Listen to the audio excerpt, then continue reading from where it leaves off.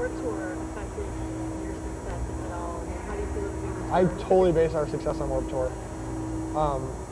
Only because we toured for a couple of years, driving to shows in a couple cars. We'd go out with Mom Dashes and we'd play in front of 5 kids, and then 20 kids, and it's like, it wasn't getting us anywhere. And a lot of bands do that, but then we did Warped Tour one year, and all of a sudden you have a little bit more kids at those markets. And then you do Warped Tour the second year and you're on a better stage, and all of a sudden, you know, you go back to any of those markets and you have this type of fan base, and then you go to the markets you haven't been at Warped Tour and your fan base is still small. So it's like, until you can get on radio or MTV, Warped Tour is the way to go with festival tours, because you're going to get in front of so many people that you could never get in front of. And it gets you a diverse crowd because there's so many types of kids here, and they're eating up the new music, you know, they just want to hear new stuff. So Warped Tour, I can't even put a price tag on how much it helped us. It's just been amazing.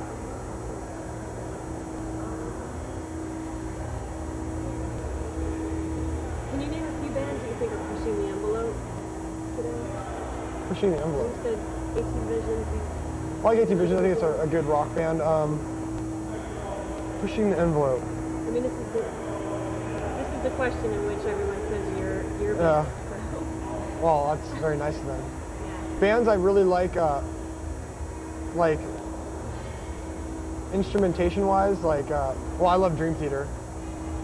Yeah, that's the weirdo in me, but Dream Theater to me is just like the ultimate pinnacle band of you know, progressive music. On this tour, I love Billy Talent. I love their vocals. I love the vocalist in that band. He's got a great voice. I don't know much about pushing the envelope. Anything Mike Patton does, pushing the envelope. What other bands we listen to? See, I suck. I still listen to the same records. I still listen to Pantera, I listen to Metallica. That's all I listen to. So it's hard for me to say, you know, the new stuff. It's hard for me to get into new music. Cool. Name some great songs. Great songs. Maybe by some of the bands you mentioned. From the Black album, I love Nothing Else Matters. Fade to Black. Anything from Pantera to me. Hollows, Cemetery Gates, great songs. See, I like all the softer songs, but because to me those are the great songs, you know. But the heavy stuff's what gets you pumped. So anything from those bands, you know. I'm just such a connoisseur of those bands. It's just I love everything they do. That's what I love about them. Put it on the record, and every song's great. That's what you know. I want Avenged to be. Name some cheesy songs. Cheesy songs.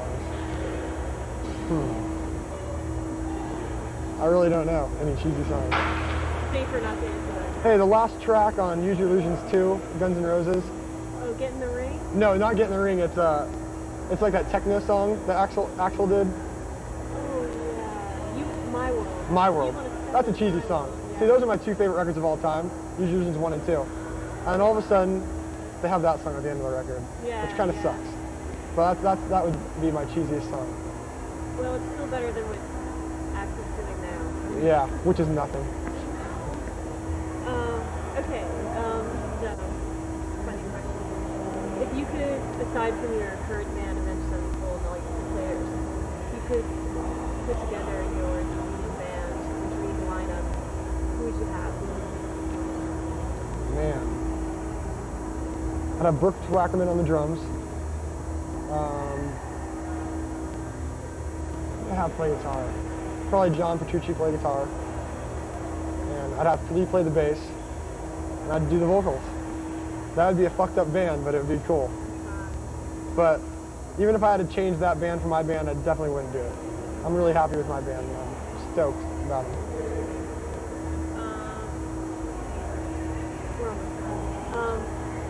What part of your career do you enjoy the most? Being in the band. To tell you the truth, I enjoy time off. Because I love playing and stuff, but it's still work. It's like, you don't really have to do anything all day. Like, I can't go talk like all day. I'm doing this interview, but just because we love you, Concrete. But you know, you can't talk all day, and you sing your set, and then I'm not supposed to talk at night. just being a vocalist is kind of hard on the road, you know. Don't get a drink, but having time off, it's relaxing. You get to think about the good shows and get pumped for the next tour. But it's a good time to get to hang out with your friends and your family, and that's my favorite thing. I get more time off than most people. Yeah, it's probably gonna be a little while, huh? Yeah, true. Do